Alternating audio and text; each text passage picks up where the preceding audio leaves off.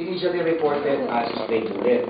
However, when they were conducting investigation, this is according to the NPD officers and from the release statement from the NCRPO, when they were conducting the investigation, lumalabas na may shooting incident in the area. So now, there's a person of interest na subject of that investigation. O, hayaan natin ito, pag naklaro na yung investigation, malalaman natin ito kung walang koneksyon yung shooting incident doon sa nangyari doon sa minor, and then we will record it as a stray bullet incident. And then if there's a connection, then this can be classified as a shooting incident. The minor became a victim of a shooting incident. Pero magkaiba sir yung findings ng DOH? Well, ang sinabi naman po ng DOH, yung trajectory ng bala.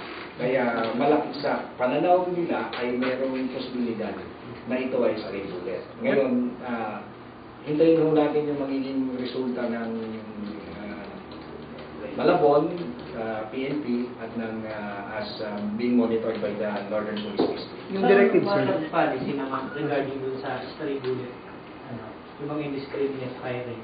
Kasi on the part of the citizens, yung encouraging them to report, upload. Pero sa PNP, how would you do your role naman para mabawasan talaga ito kung mawala yung indiscriminate firing? Sa gun control ba o sa policy ng FAO? Well,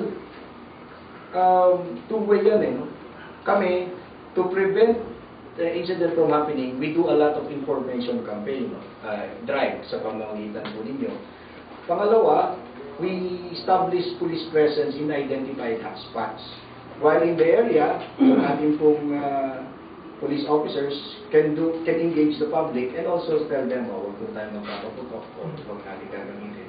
At the end of the day, we hope that they heed to our call and our request na huwag na magpaputok. Unfortunately, pag nag-mix talaga yung alak at baril na nandyan sa tabi mo, minsan hindi mo na makontrol yung sarili. May mga ganun tayong mga kababayan. And we hope that they take the actions para hindi na mangyari ito. Like for example, they can, before they go on New Year's revelry and they know they will be drinking, yung baril nila, ilak na nila at ibigay na yung susi sa taong mapapagkatiwalaan para hindi na nila magamit.